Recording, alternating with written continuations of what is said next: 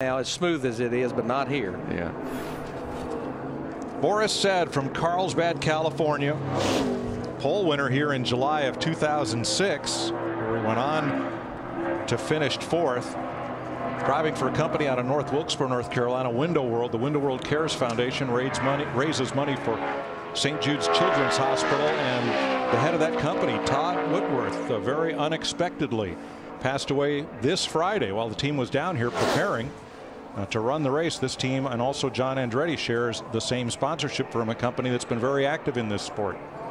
I think it looked like Boris got a haircut to me.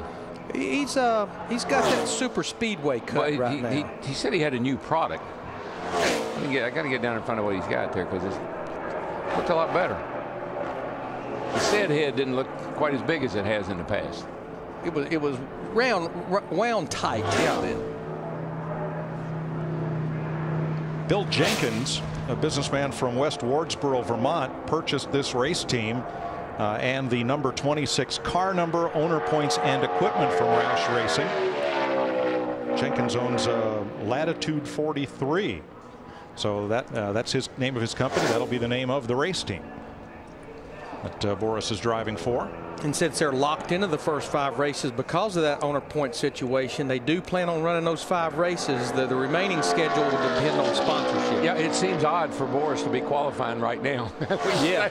You'd have to wait for him to be one of the last ones to go out and wonder if he's going to make it or not. Well, that's what he said yesterday. It was such a change to come down here and not have to worry about racing his way into the show, because Said, like all the rest of the drivers who have top 35 owner points from 2009, knows that he'll be racing in the Daytona 500. And that first lap is not a very good first lap for him.